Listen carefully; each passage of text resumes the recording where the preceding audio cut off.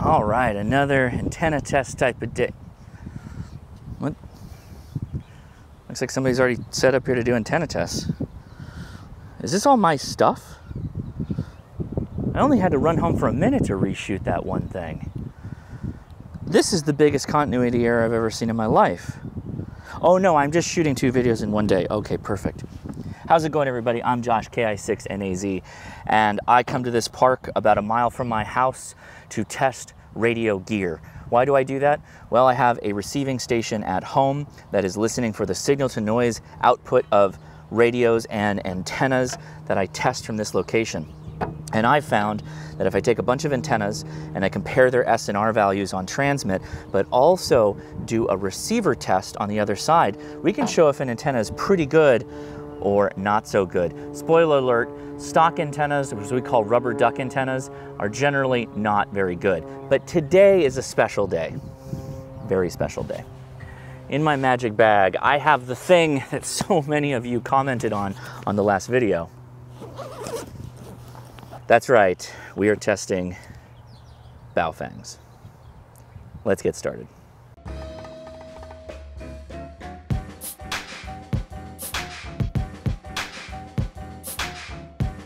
Ah yes, the humble Baofeng.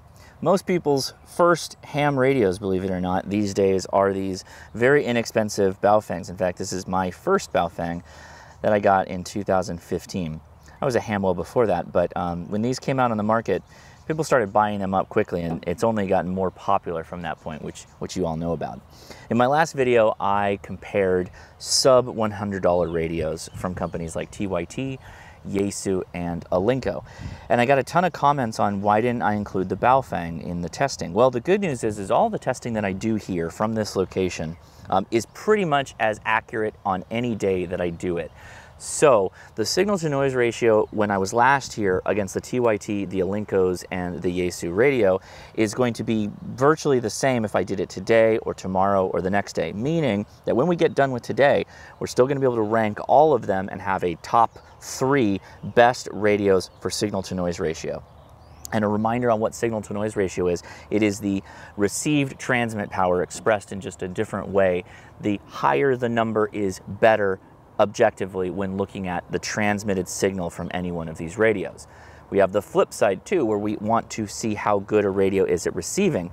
These all have speakers, right? So what if I had just a simple audio tone that I could fire into this and we could just with our ears listen to it and determine, does that sound good? Does it sound bad? I appreciate this is YouTube. The audio is compressed. We're going into a microphone that I have set up here.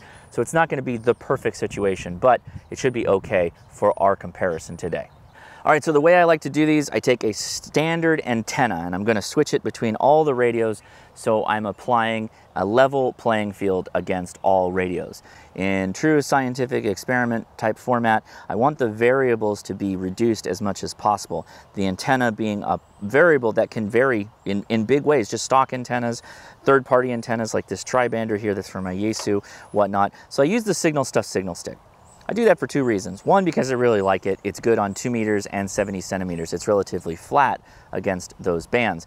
I also like it because signal stick helps pay for hamstudy.org, which also pays for Ham Tools, which is used for online ham radio license testing. So if you'd like to support the company that provides the tools and the capabilities for getting people tested and growing our hobby, take the link in the description and check yourself out a Signal Stick, a fantastic VHF UHF antenna, very flexy, as I've mentioned before. It's the one that's usually always on my radios, particularly when I go outdoors. Yes, I am an affiliate of Signal Stick. I appreciate what they do, and I thank them for their support. First up, we have a bog standard Amazon UV-5R. Lots of people ask me, Josh, what type of Baofeng should I buy? You should buy a UV-5R off of Amazon, as cheap as you can get it. You just want one that's legit. Most of the time, Amazon, the Baofeng radios are legit. If for some reason you find out it's not legit, do this after you buy it quickly, send it back to Amazon. That's the reason you buy these off of Amazon. So I've got a frequency here of my SDR at home that's listening via a discone antenna. I like to give it the full high power. Let's make sure we are giving it the full high power. Kilo India 6 November Alpha Zulu testing a Amazon Baofeng UV-5R on 2 meters. Okay, so that was VHF. Now we're going to test UHF. Kilo India 6 November Alpha Zulu testing the Amazon standard Baofeng UV-5R high power on 70 centimeters. Now I hinted at the fact that I have a bit of a station at home where I can send a tone via my control from this radio.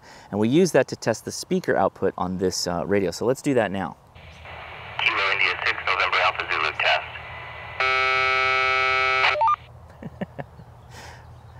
All right, your simple bog standard UV-5R. You know, there's a ton of times way in the past where I've talked to people and recommended that they get a BF-F8HP. We can call this the 8-watt entry into this discussion. Generally, Baofengs are 4-watt radios on output. So this is twice the power, man. Well, how much better is this going to be, signal to noise ratio? And what does that turn into actually in like terms of audible tone?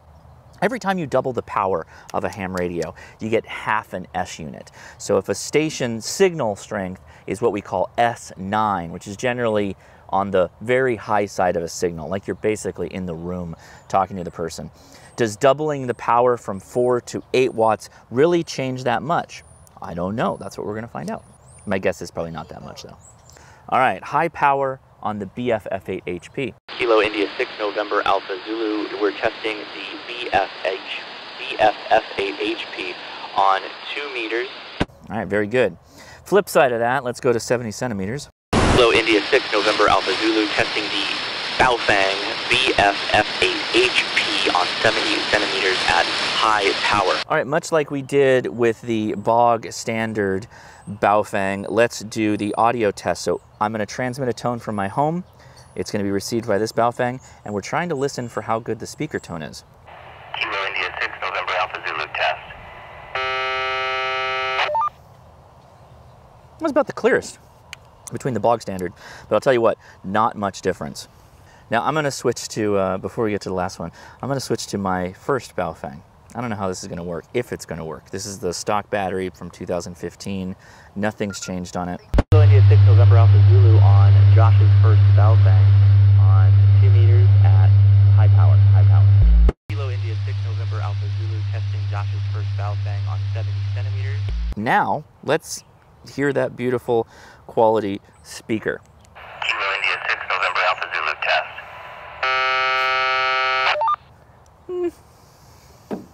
Kind of muddy. I'm surprised it works as well as it does still.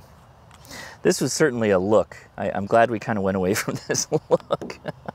All right, so the last Baofeng I'm going to test, this is touted as the best Baofeng, or the best of the standard Baofengs, right? Like your $35, $30, $25 back in my day Baofeng.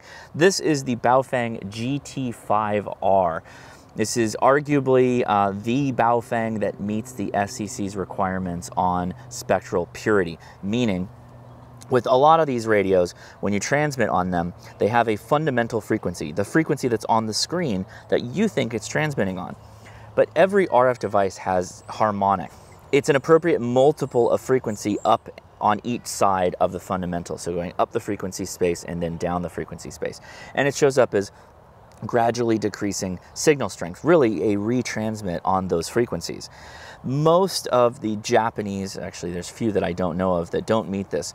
The FCC requires that radios sold in this country, in fact, most devices sold in this country that are powered could create spurious emission and harmful harmonics on the band. They require that they have the appropriate filtering built in, that they don't spew that harmonic RF data or information all over adjacent frequencies. So when we test these, they're called spectrally pure. Now, the GT-5R is supposed to be the spectrally pure Baofeng. It's the one that doesn't spray the spurious emissions all over, outside even that of the ham radio frequency space, which is considered a good thing. It's preventing interference. So let's test this bad boy out. As a complete side note, this is generally the Baofeng that I use when I Baofeng. That's why it's got the extended battery with the AC port on the side. I'll post links to these so you can try and find them. I am an affiliate on Radioddity, which is one of the places you can get these.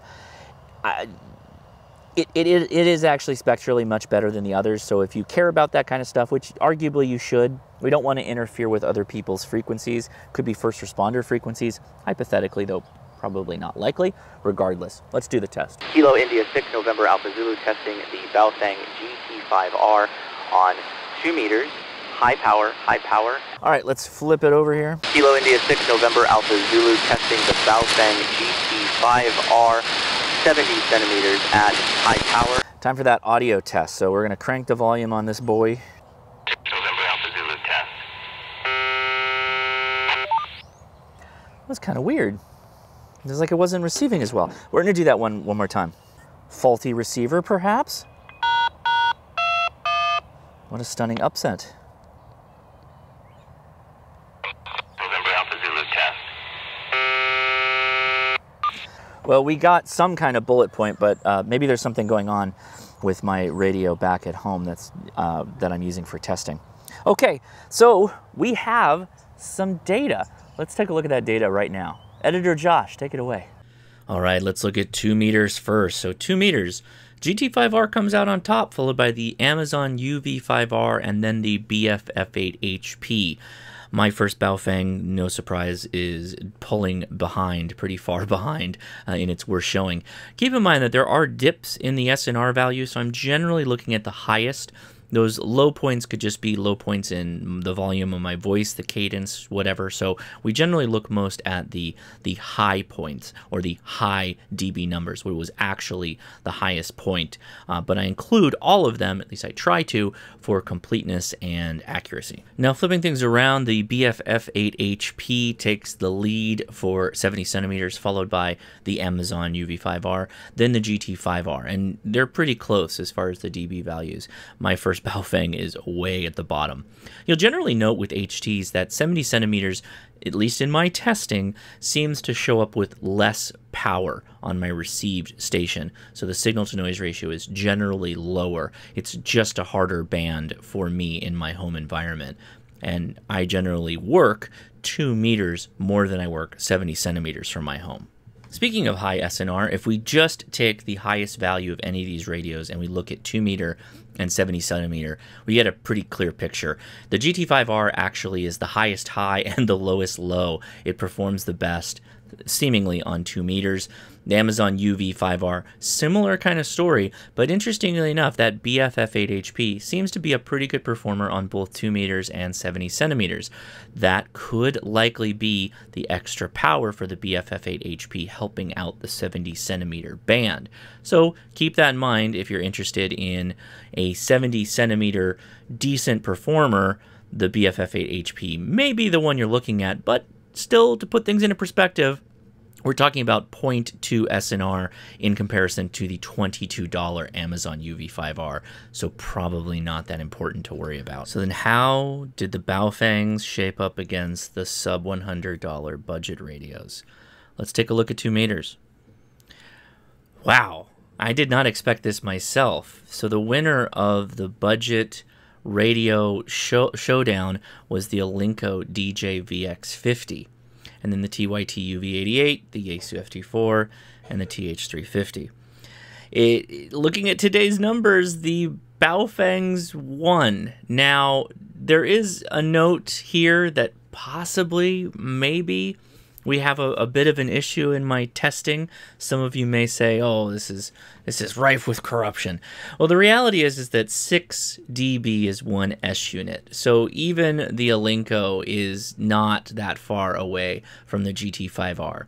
I did promise that I would take the winners of all of the throwdowns and do another head-to-head as we continue to go along. So I'll grab a couple from the winners of both sides of this, the GT-5R, possibly the BF-F8HP, the UV-5R, and pit them against the Alinco DJ-VX50 and the TYT-88, among some others. I haven't decided yet, but don't worry. We'll test them again, just so you know that there's no shenanigans going on. All right, so hopefully those numbers make some sense to you, particularly when we compare them against the sub $100 radios that we talked about last week. You might also be sitting there thinking, Josh, you have a really nice super heterodyne transceiver there in your hand. Why don't you test that and add it to the list too? You know what? You're right. Let's do that now.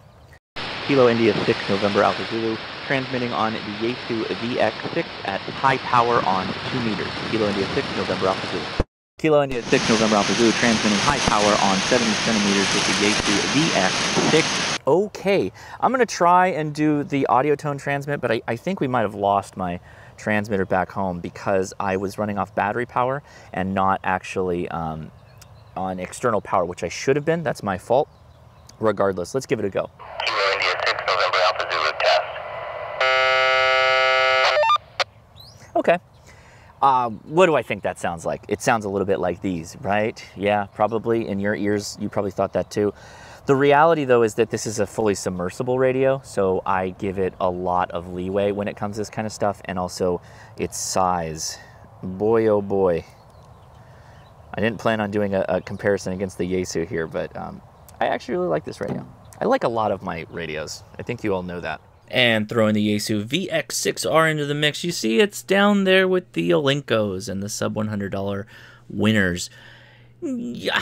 Hey, at least it's consistent. Whether it's 2 meters or 70 centimeters, you get a solid output. Like you can see, it's almost locked in at 11.6. Boy, I don't know how to take some of these numbers, but hey, there they are. Okay, so that's the verdict. There's the data. You can't argue with data. It is what it is. Did this shake you to your very core? I hope it shook me to my very core when I was editing this all together. Now, what do you think of Baofengs? Maybe your opinions haven't changed, or maybe you'll think about maybe an upgrade from a Baofeng to maybe something a bit better, or step all the way up to a super heterodyne radio, which is going to have the best receiver capability when you compare it to direct conversion radios like these are. So I'm Josh, KI6NAZ. I hope you really enjoyed these. I do these practical tests at the park as a playlist. I'm linking you to them now, so please go take a look at some of the other antennas and radios I've tested while I'm out here. Take it easy. See ya.